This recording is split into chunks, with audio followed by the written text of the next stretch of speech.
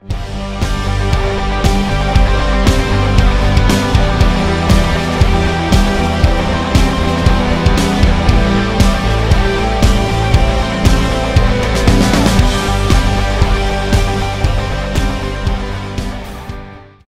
we're in a series called Abide, and what I've done is I've taken a few verses out of 1 John, and then I took a left turn a little bit, and I wanted to just bring a couple of one-off sermons that have to do with Abide, but they're not from 1 John.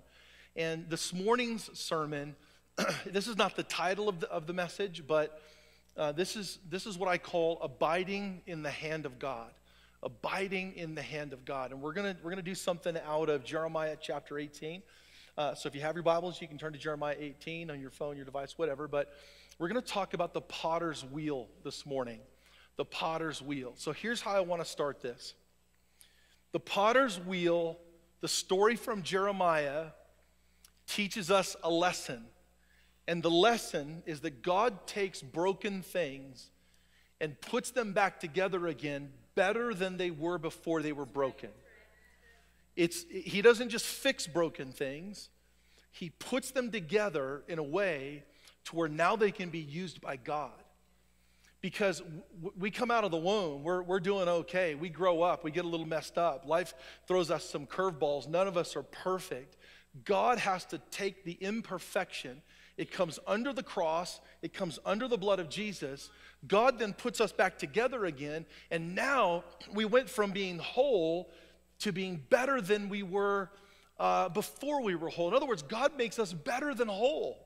And what we do is we pray all the time to never have change in our life. We never want to have issues. We pray against so many things. And I believe God wants to bless us. But when things don't go our way, and when there's brokenness that sets into our life, what we need to understand is that God takes the brokenness and He uses it and fills it with purpose. So if you're an object, if you're somebody who's never been broken, as soon as you're broken, you have a testimony. As soon as something gets dug out of you that needs to get dug out of you, then God can fill it with His presence. And now you got the presence of Jesus in you, where before you were a little overconfident, a little prideful, everything's going okay. But how many of you know we need Jesus? Come on, we need Jesus to do something in us so that we can be used in other people's lives. So that's the big picture here. God wants to make us better than whole. Not just whole, but He wants to fill us with His purpose. Okay, so Jeremiah chapter 18, and let me read a couple of verses to you this morning. I do jump around a little bit, so the guys in the back, I'm sorry, but not really. Okay, chapter 18, verse 1. Verse 1.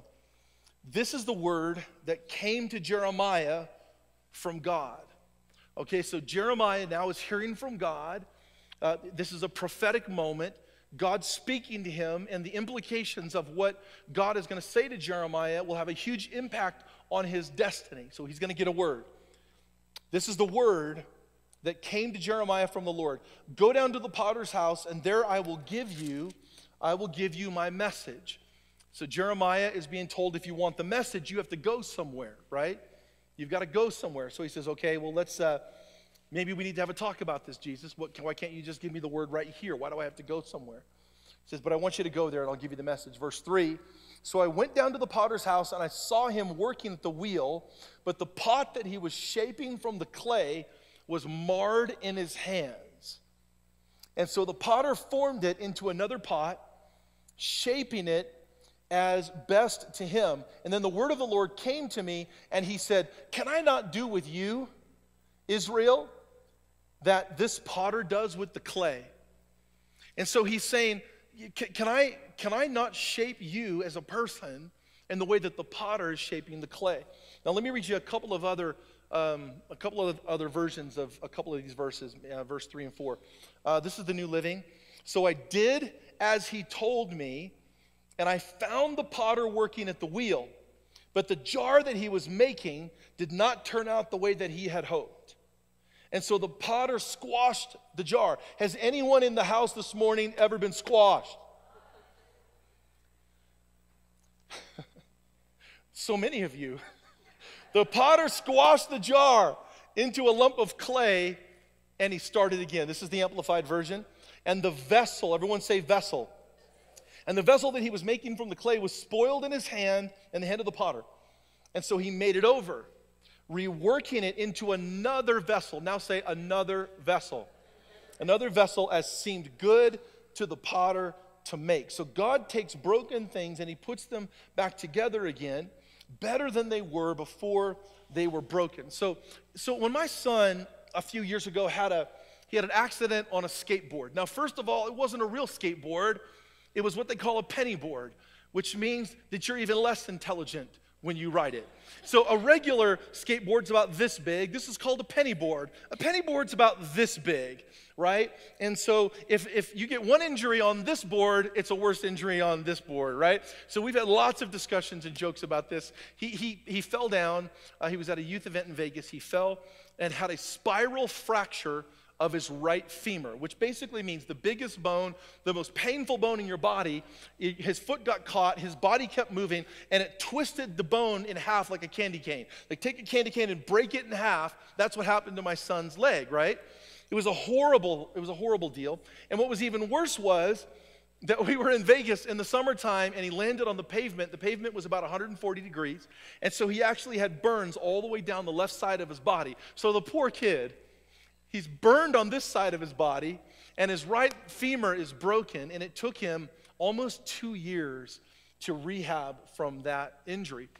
Now Kai loves basketball, and I said to the doctor, to the surgeon, I said, look, how is this going to affect him in sports? And the doctor said, what you need to understand is that when this leg heals, it will be stronger than it was before it was broken. Because that's what breaks do. And so that's what God does in our lives.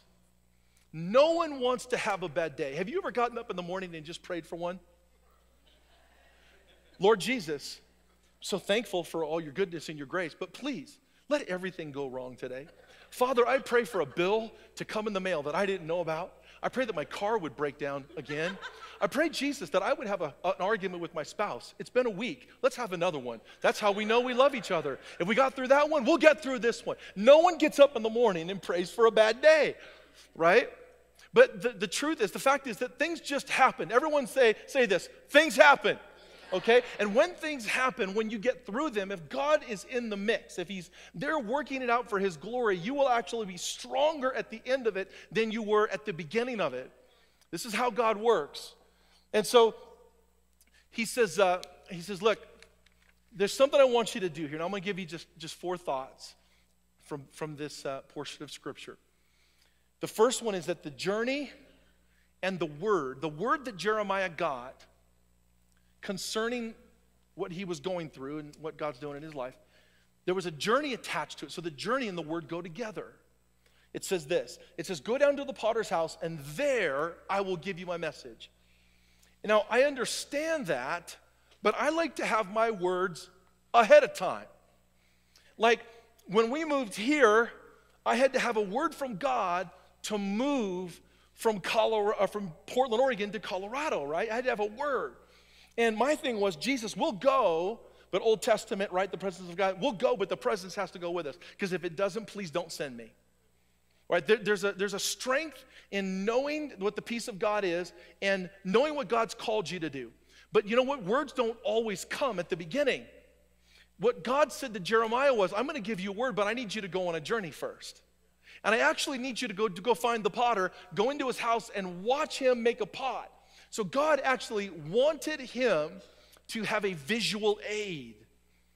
But Jeremiah, he could have said, you know, Lord, I would rather get the word now. Because why do you want me to go down to see somebody make a pot? Because I think that's weird. I have to be careful with the word pot here in Colorado. I want you to know I'm very careful with that. But not this morning. You're going to hear it a lot. Just don't misunderstand me, okay? So go down, and I want you to watch him make pot. See, this is not working. He's going to make it. Why do I need to go, Lord? Why can't I get a word right now? Because what happens is that there are some words in your life that it takes a journey to understand. There are some things that are going to happen in your life. God's going to give you a word, but he's going to say, I need you to go somewhere for you to understand the word. I need you to understand that I can't just tell you, I've got to explain it to you. I need to give you a visual aid. There's something that you need to see. And so we're walking through life, and there's things that we're going through, and we had a word, and we don't understand it. Sometimes you get a word, and you'll go through 4, 5, 6 tough things, or even some good things, and you get to the end of that journey, and then you understood the word you got 10 years ago. Because the word and the journey are connected always. And I also think there's an obedience aspect to this. Because he could have said no. Could you imagine if God would have said to Abraham, Abraham, hey, look, I want you to go to a land that I'm going to show you. What if Abraham would have said, you know, Lord, I don't think so. There's no way that I'm going to wander around in the wilderness for years and years. Why don't you just give me the map right now so I can go from here to there? Well, that's not the life of faith. The journey that Abraham went on was key for Abraham to understand his entire journey and the entire covenant that God made with him and all of his ancestors, all the way to you and I here today in the Abrahamic covenant. If you don't know what that is, God just made some promises back then. He had to take a journey to understand it. And so the journey is connected to the word. And I find that people have a lot of dreams and aspirations for their life. They get words for their life. But they want the word without the obedience. And I just think that there's an obedience aspect to this. I think that people want a word, but they want it without the obedience. They want the result. They want the end of the thing without walking through the process that gets you. There's a refining fire that takes place in our lives. And when we're talking about pottery, right? Well, it's one thing to say God's shaping me, but it's another thing to know that God's shaping me, but the fire's next. Right? So I think that in our culture, we have such a culture of self-indulgence that we want the word and the fulfillment of it at the same time. It just doesn't work that way. So there are a lot of journeys you have to take if you're going to hear God's voice the way he wants you to hear it. He had to go somewhere. He had to get up. He had to go somewhere to receive the word because God was looking at his obedience. Now, I've asked myself a question a few times. What kind of a word do I want? Do I want a word that leaves me the same way that I am? When God speaks to me, does God say to me, I love you, don't change? No, God says, I love you, the way you are, change. Because the purpose that I've called you to is bigger than where you're at right now. Right? There's some things in your life you don't need a word for. Right? Like, you don't need a word. You don't need God to say to you, today, try not to sin. And you go, wow, I'm going to try that for the first time. That's a great idea. Today, try not to have an argument with your spouse or whatever. There's just some things you get up in the morning, and you don't need a word for that. That's just what we do as Christians. We're trying to be the best Christians we can. But the words that we do need are the words that make us get up and go somewhere. There's some words, I don't need a word that leaves me. Leaves me here. I need a word that takes me over there. And the prophetic life of a Christian, where God speaks, if you believe that God speaks, and we all believe that God speaks, what happens is you have to believe that he's speaking because he has a plan. He's not speaking because he's bored. He's not speaking because he doesn't have anything for you to do. He's not speaking and texting you, I don't have anything to do today, I'm God, what are you up to? He's talking to you about where you're headed and where you're going. You get so much time on the earth, we're supposed to use it to lift up his name. And by the way, my prayer is that the name of Jesus will be lifted up all over the Denver metro area. Lord Jesus, you bless every pastor today. Come on. You bless every church, every song that's being sung, every person that walks through the door of a church. I pray that they would find the presence of Jesus there. Past all the brick and the mortar and the coffee and all the stuff that I want them to find Jesus, right? That's what we're doing. So there's a purpose to everything that we're doing. So what kind of a word do we want? I want a word that actually takes me somewhere. I don't want a word that leaves me the same, and I don't want to get into the lukewarm habit of asking God to bless the things that I'm supposed to do on my own. Oh, Lord, bless me today as I pay my bills. Well, God bless you. You're such a huge Christian. You know, Lord, I've decided, I had a word from God. I decided that I'm no longer going to spend more than I make. It was a huge revelation, you know. You mean when you couldn't pay your bills? Yes, God spoke to me at that moment. No, God wants us to go into a realm where he really works things out in us, right? And so sometimes we have to move. We have to be in movement to understand the word and to get the word. And obedience is part of that. Number 2, the potter knows what the clay needs. Verse 3, so I went down to the potter's house and I saw him working. Everyone say working. Now what working means is that he's beating the clay up. He's molding the clay, slamming the clay. Okay, so now when I was a kid, there were 2 shows that I never wanted to watch on TV that my mother made me watch. I'm convinced out of discipline, I'm sure that I did something wrong, so she made me watch the show where the guy paints. You know the guy who paints? Yeah, everybody, how did he get so famous? I still don't understand it. I don't get it. Well, I think he had a twin brother that made pottery on another show. So I would get up on Saturdays. My mom would make me sit there and watch. And keep in mind, I'm a little kid. I never ever want to make a vessel. And I would have to sit with my mom. He had curly hair, a flowered shirt, and he would sit there, and it was torture, and I'd have to watch this show. And my kids, when your kids are young, they actually do pottery, when they're in school or when they're in middle school. All 3 of my kids did, right? Your kids did. Kaylee was the first. She was probably 8 years old. She comes home with a plate about this big, a dish. And I said, what is it? She says, it's a dish. I said, see, I knew that. I just wanted to make sure. Because, you don't want to upset your child, right? It had her name on the back. They fired it in the oven. And then it was Tessa's turn. Tessa came a couple years later. She brought us like a little mug thing. I still don't know exactly what it was, a cup. I said, that is beautiful, Tessa. That is the most beautiful cup I've ever seen. It's a cup, right? Yeah, it's a cup, Dad. It's a cup. And so now I'm thinking, I'm 2 for 2. My kids bring me things. I know what they are. Like, no one's going to fool me. I'm such a good dad. Then it's Kai's turn. Kai runs everywhere unless he's sleeping. Kai runs into the house, pulls this thing out, puts it right in my face. Dad, Mom, look what I got. Look what I made for you. For you. I said, son. And in my head, I'm thinking, I'm 2 for 2. That is a beautiful horse. He goes, Dad, what? It's a cup with a handle. I said, it's a horse. Is it a horse cup? No, Dad, it's a cup. It's a cup. Well, you know what? 2 and 1. It's okay.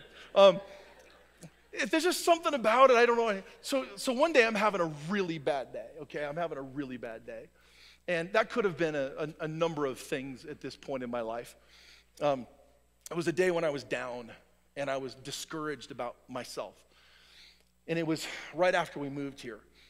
And we're trying to plant the church, right? So God takes me to this verse.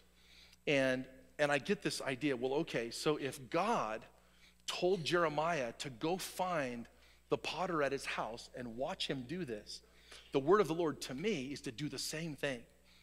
So I started trying to find someone who did pottery. And I was just going to go watch them. And then in the middle of that, I thought, that's kind of weird. And so I pulled up YouTube. That's way better, somebody. Come on. So I pulled up YouTube, and I sit down in my living room, and I'm like, okay, Jesus, speak to me.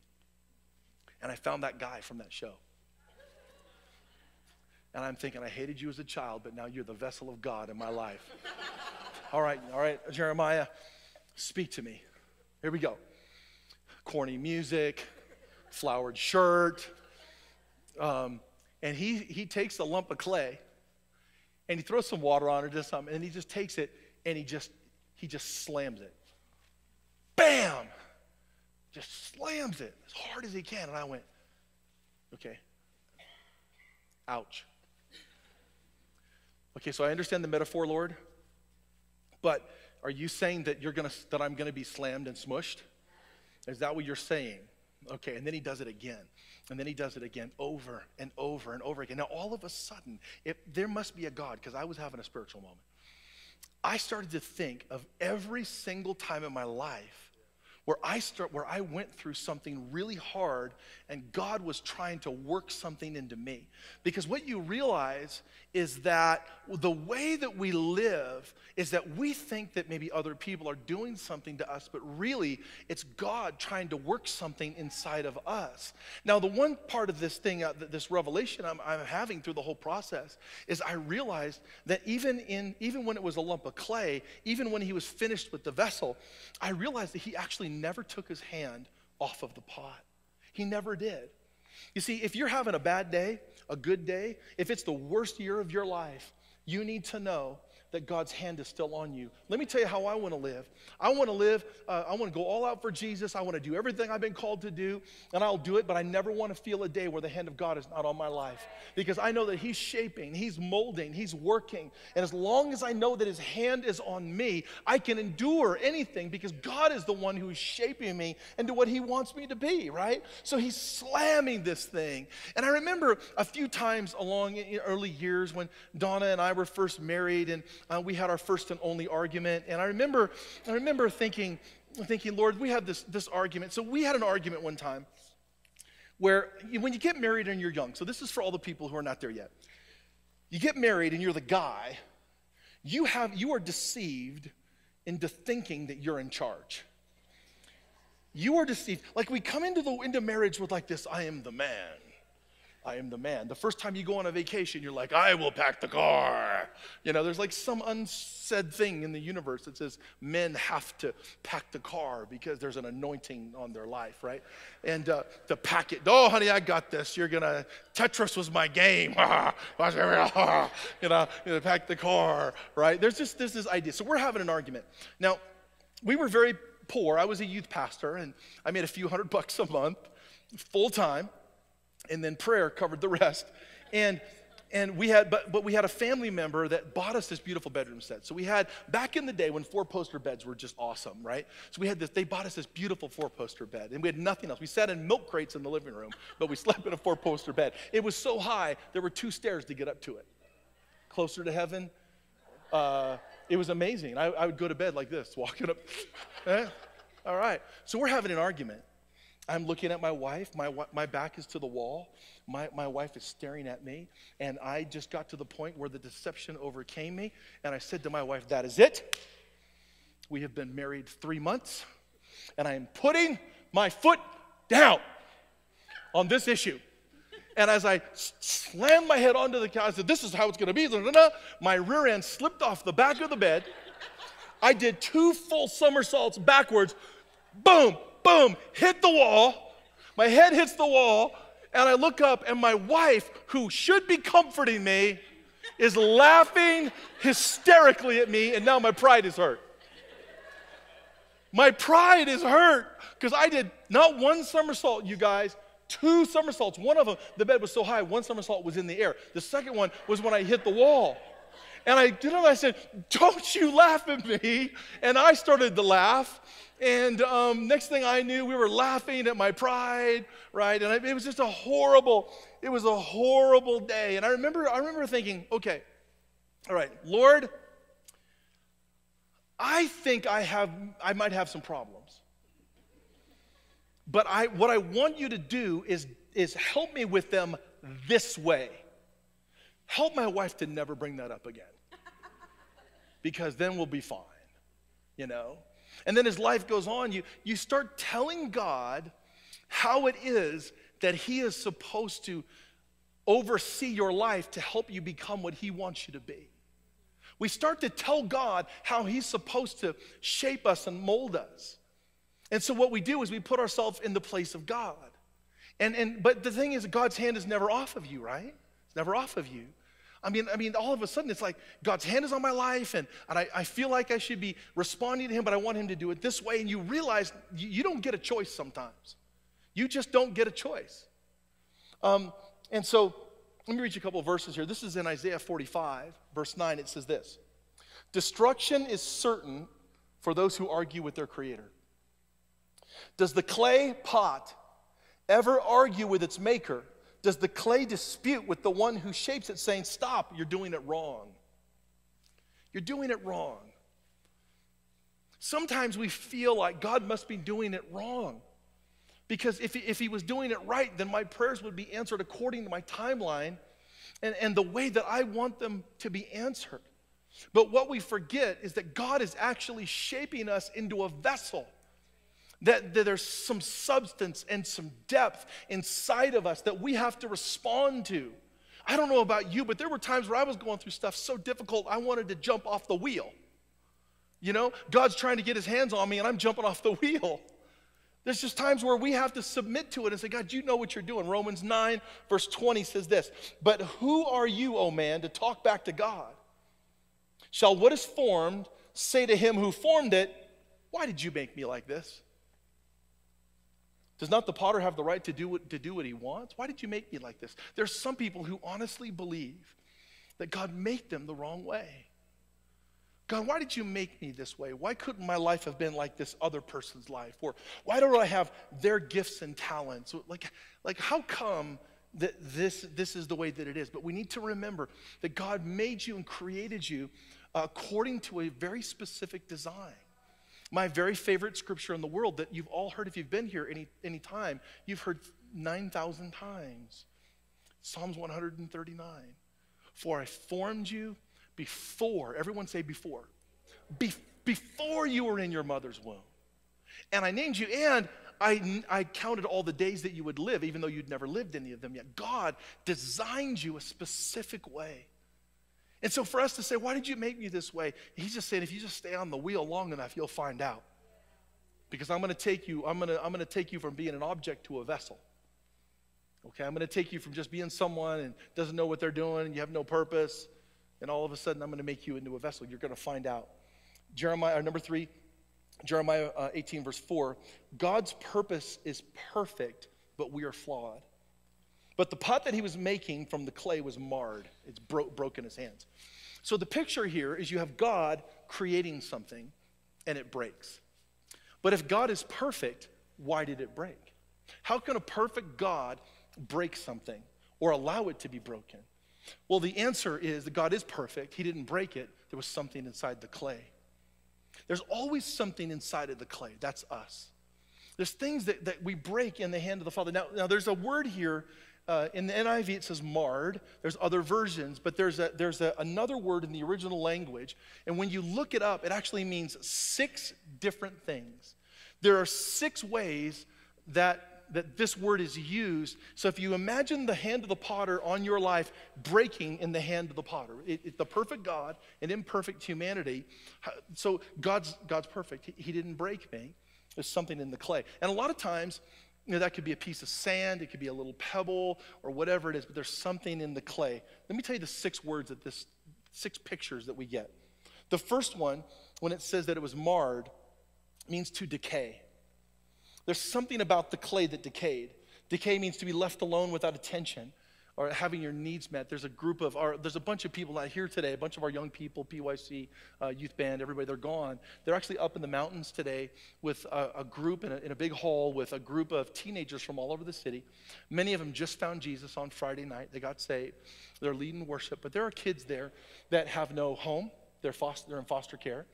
There are kids there that have had no meals for days and days and days.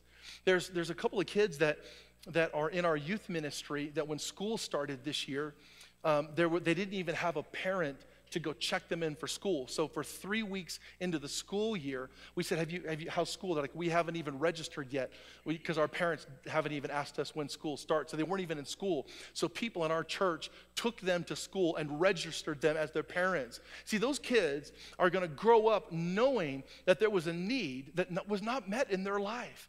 And if they don't find Jesus in a significant way, then what happens is insecurity can set in because they're not going to feel as good as the other church kids. You know what I'm saying? Are you all there today? Is everybody there? Can I be real honest for a minute? Right? How many of you know that sometimes Christians are the most biggest struggle in the church?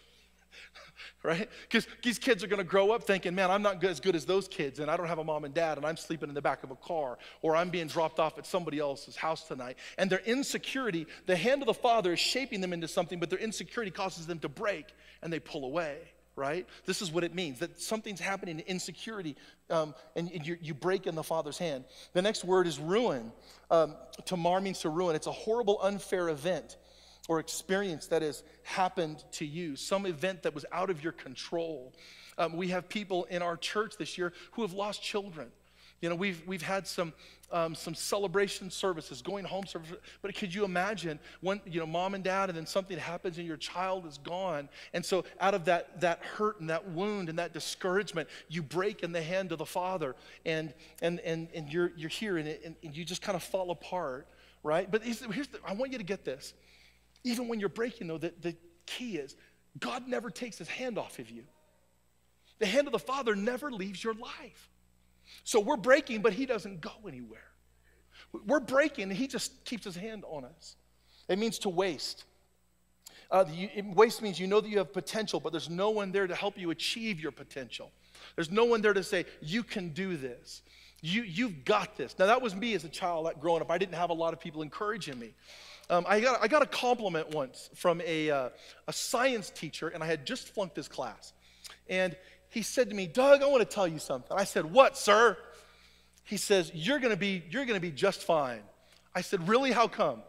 He goes, well, because you're bright. And I said, smart? He goes, no, bright. And I said, I'm going to take that as a compliment, sir, because I haven't had one for a long time. And we laughed, and he says, you know, you're bright, you're going to work it through. But some people have potential, but there's nobody to say, you can do this. Parents, I honestly believe you need to say to your children, I had teenagers as a youth pastor come into my office, and I would say to these young men, they'd sit in my office, I'd say, young man, and I mean, they're on drugs, they're getting in trouble, they're ruining the youth service, you know. We had youth services where kids would just break, in the middle of my sermon, people would just start punching each other in the face. And I'm like, thank you, Jesus, what's going on right now? And I'd have to move them out, and we had things blow up, we had fires set. So many stories.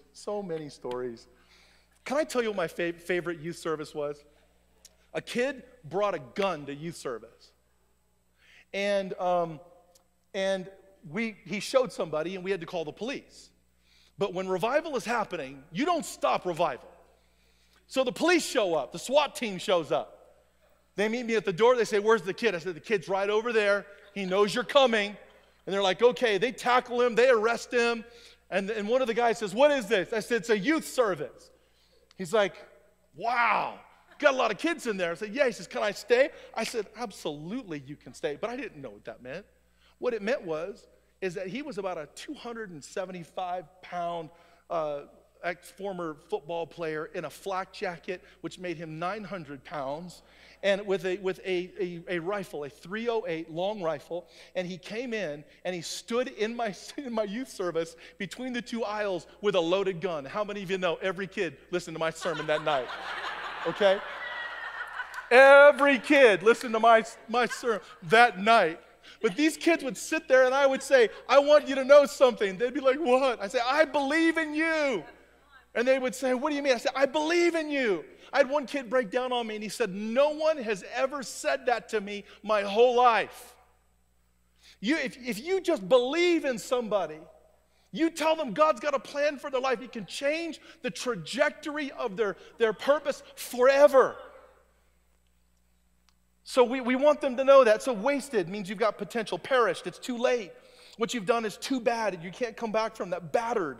Battered is one of the words that it means. To be abused or victimized or scarred. The word scared and afraid are words that mean more to you than most people. Some people, they grow up living afraid in their own home. Afraid of what could happen to them. Afraid of their future. That's battered around, right? Spilled. Tragedy. Hardship, disaster came suddenly and stole something precious from you. These are all words that when you feel this way, you're the pot, you're the lump of clay, God's got His hand on you. Now just picture this, and when you get insecure, when you get fearful, you break in the hand of the potter, but the potter never takes his hand off of your life. And I want to live my life. I want to live my life, good days and bad days, with the hand of God on my life. If I'm in my car crying, if we go through something difficult as a family, that's okay, because we're all going to be with Jesus. It's going to be okay, but I want to feel His hand on my life. Because if I feel his hand, I know he's using this for good.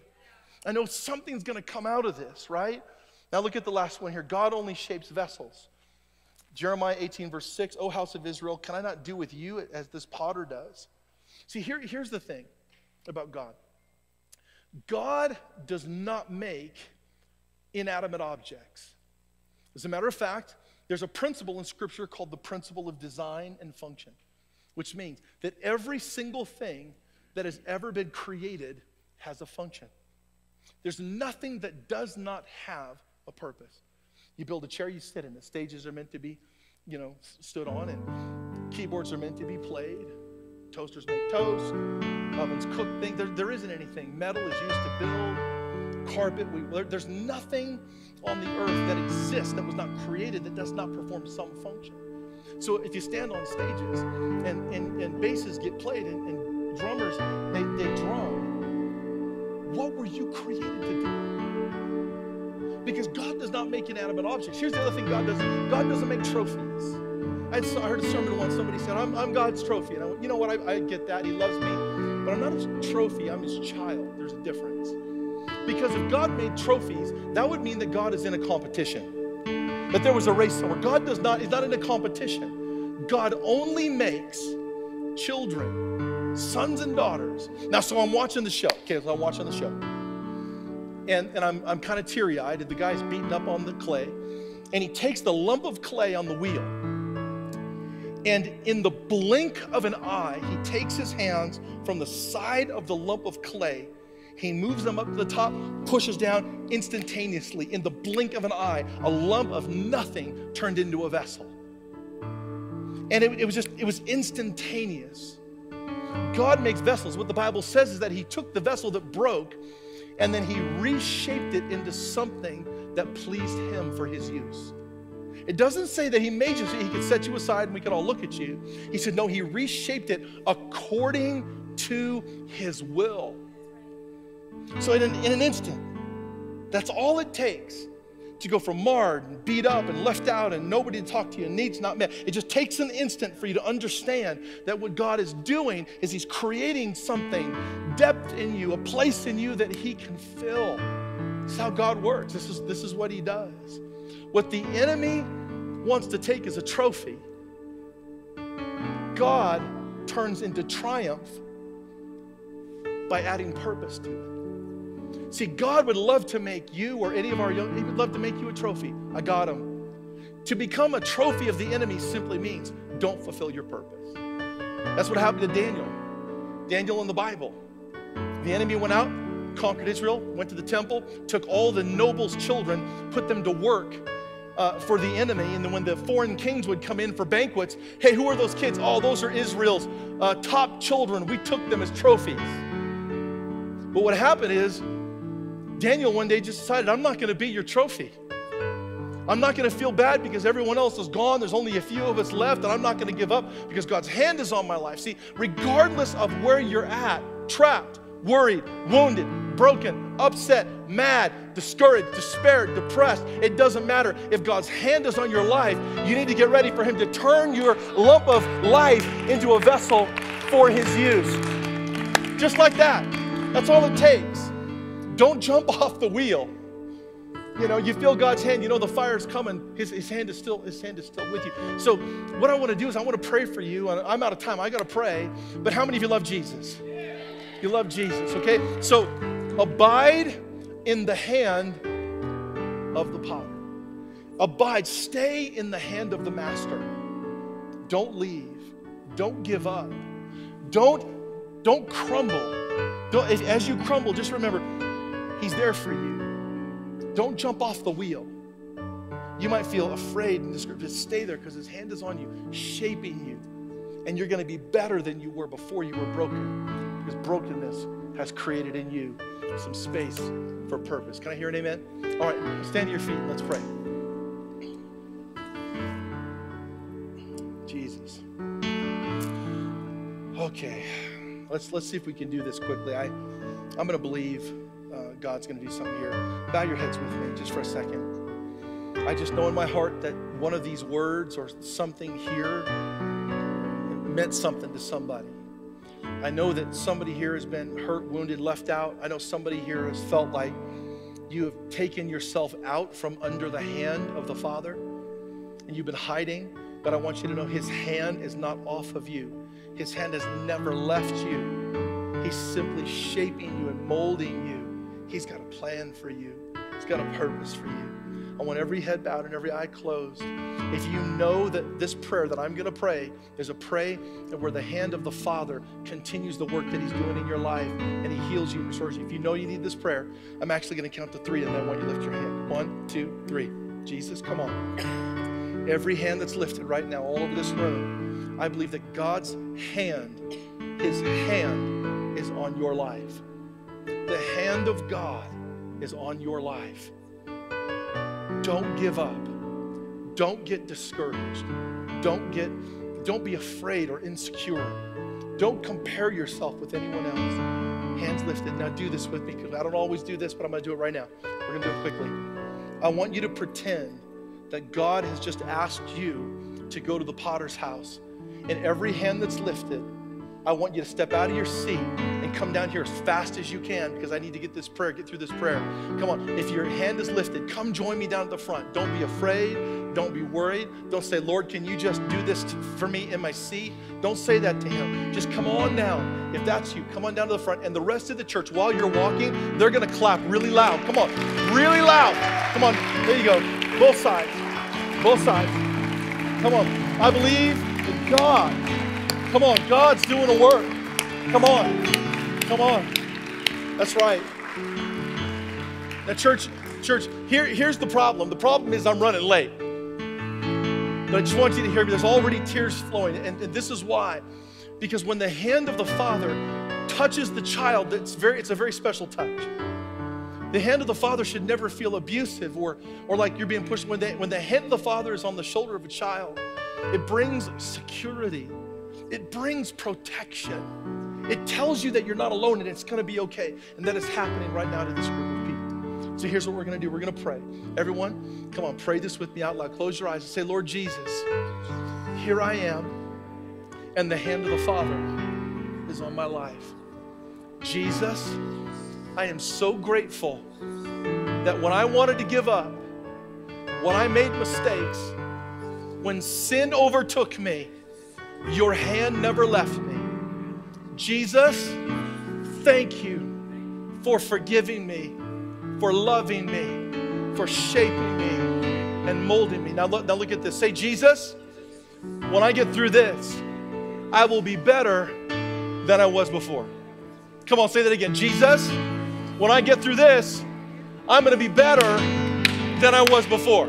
Come on, say it one more time. Jesus, when I get through this, I'm going to be better than I was before because of you. Come on, tell him, Jesus, I love you this morning. I thank you so much for what you're doing in these people's lives. Leaders, please, some leaders come down to pray. Do not leave this altar until you get prayed for. And why don't you lead us in a song just for a minute while we do that?